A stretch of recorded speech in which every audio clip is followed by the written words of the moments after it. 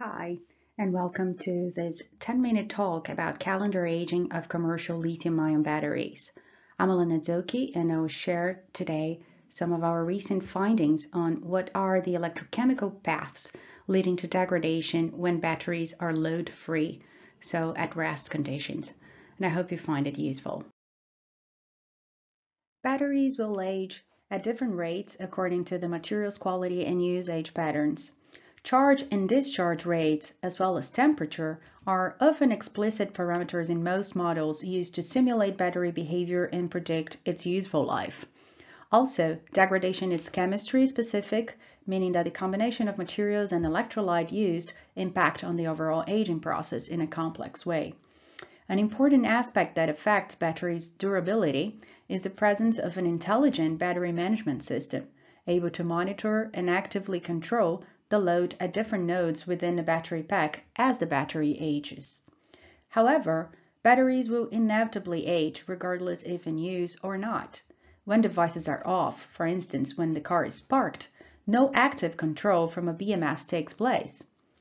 The resulting silent chemical degradation of batteries at rest is what we refer to as the calendar aging and are quite relevant in an electric car, especially if we consider that it will likely spend more than 90% of its entire life parked. While additional kinetic and mechanical effects will contribute to the cycling aging, when internal components are constantly exposed to volume variations with intercalation, calendar aging, on the other hand, is dominated by the internal thermodynamics of anode and cathode and the eventual crosstalk between them. The results are highly dependent on the state of charge and temperature that the battery experiences during storage. As an example of such dependence, here I show how the state of health evolves as a function of 8 different states of charge and 3 temperatures. Note that a combination of lower temperatures and SoCs can translate to up to 10% of SOH variation after 1 year of calendar aging. So to discuss this topic, I'll be showing results gathered in our facilities at Lancaster University from a systematic series of tests conducted using a commercial battery widely employed by the automotive sector, composed of NCA as cathode material and graphite silicon oxide as anode. I'll limit this presentation to the results and analysis recently published by our group, which you can find online as open access publication by following the link given on this slide. To evaluate performance losses from the calendar aging, monthly checkup tests were done. From these regular checkups, we extract all the information necessary to compute differential voltage analysis, relative discharge capacities, internal resistances, and the variation of charge and discharge endpoints. Also, to confirm the role of anode and cathode on the full cell behavior, half cells were assembled as coin cells for electrochemical characterization. Results from capacity fade and the associated apparent activation energies reveal 2 different degradation regimes. One at low SoCs, where capacity fade and state of charge evolve in a linear fashion. Here, an increase of SoC promotes greater capacity losses and temperature dependence.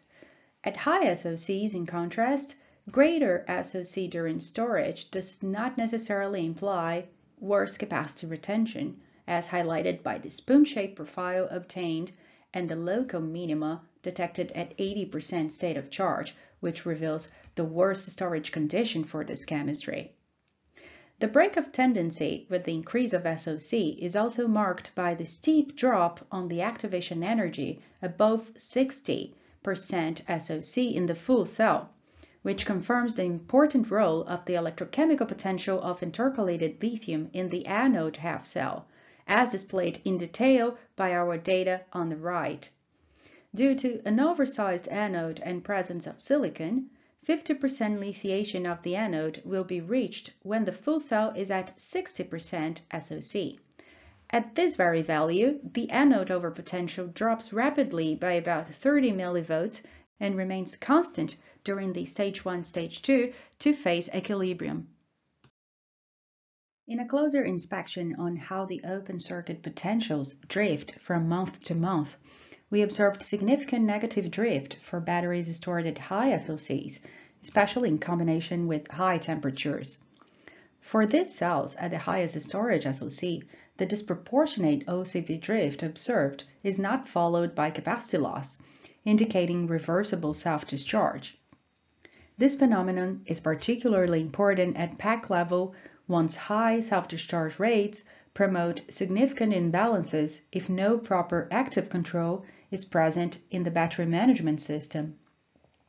To better understand the nature of the OCV drifts, we analyzed the charge and discharge endpoints, knowing that cathode and anode-related effects can be probed by this metric.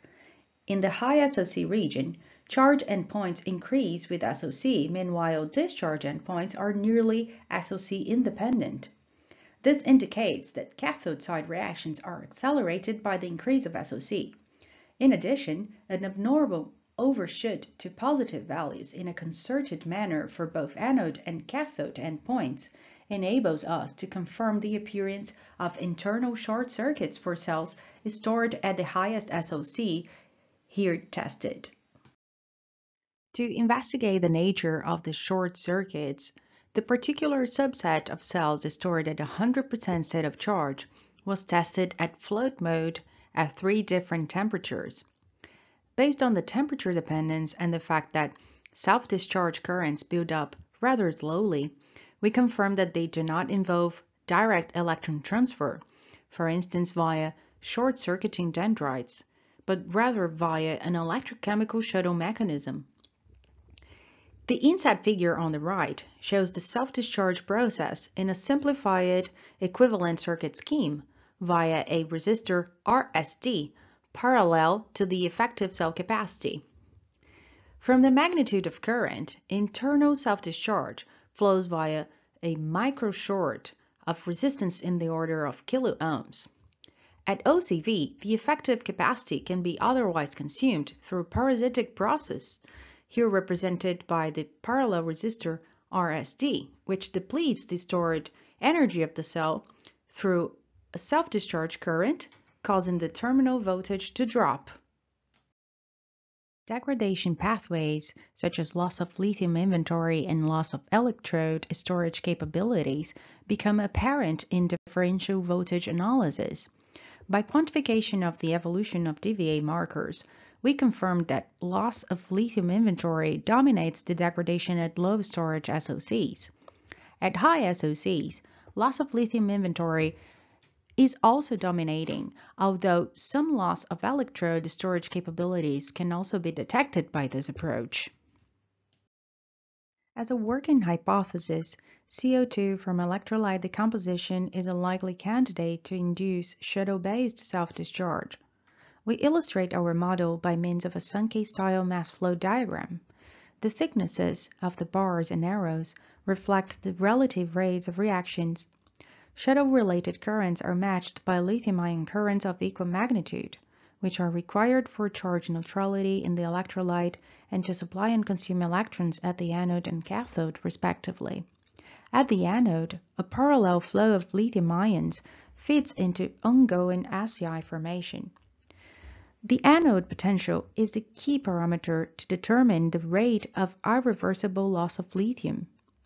Comparing 20% state of charge and 80% state of charge, the worst condition here observed, the higher rate of SEI formation corresponds to the lowest anode potential in a working cell. With further SoC increment, the therefore higher cathode potential drives the shuttle mechanism, which ends up diverting lithium ions away from the SEI formation to the cathode, alleviating the capacity fade observed. To conclude, NCI graphite silicon cells show the worst performance in terms of capacity retention for cells stored at 80% state of charge. The additional analysis of endpoint slippages in floating experiments for cells stored at 100% SoC suggest a cathode-driven shuttle type of mechanism. And the local maximum of capacity fade at 80% state of charge is down to an interplay between irreversible loss of lithium and reversible self-discharge. A big thank you to all my fellow colleagues who collaborated in this paper. Please send your questions.